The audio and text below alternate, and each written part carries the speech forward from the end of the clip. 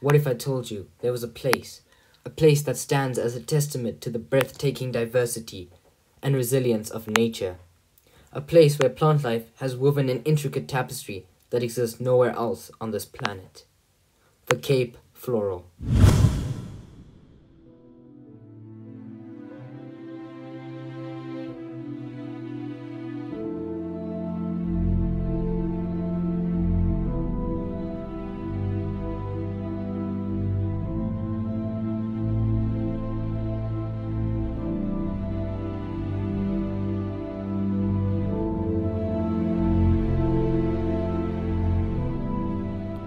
Yash, what are you doing?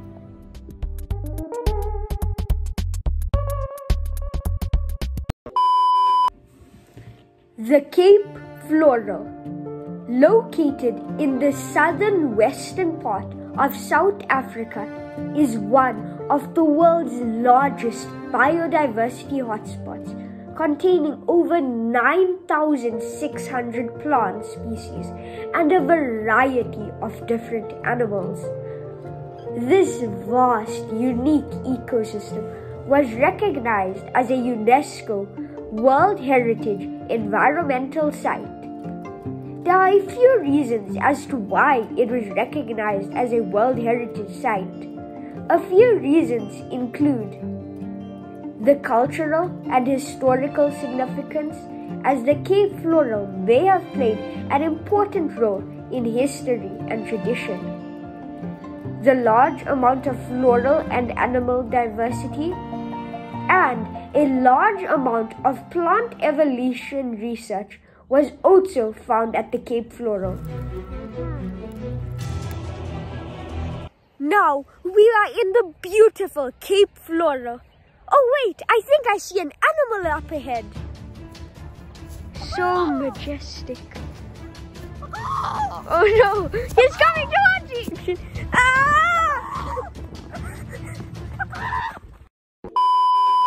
The dominant vegetation type in the Cape Floral is fine boss, which is distinguished by its small evergreen shrubs and resilient leaves. Fine boss has adapted to the region's Mediterranean climate, which is wet winters and dry summers. Now that we've established the type of vegetation, here are 2 facts about the Cape Floral. Number 1. Cape Floral plant evolution. Mediterranean climate and the isolation of the Cape Floral has contributed to the evolution of distinct plant lineages. The region has extensive history of geological and climatic changes which has formed its flora over millions of years. Number 2. Medicinal value. Because of the diversity of plants, the Cape Floral has medicinal, cultural, and economic value. Some species of plants are used in traditional medicines, while others are cultivated for their ornamental value.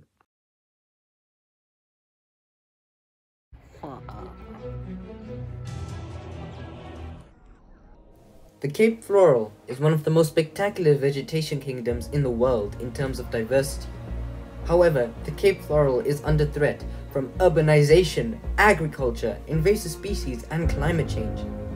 The establishment of several national parks and protected areas are examples of efforts that are being made to protect and conserve this isolated ecosystem. Click this link if you'd like to learn more.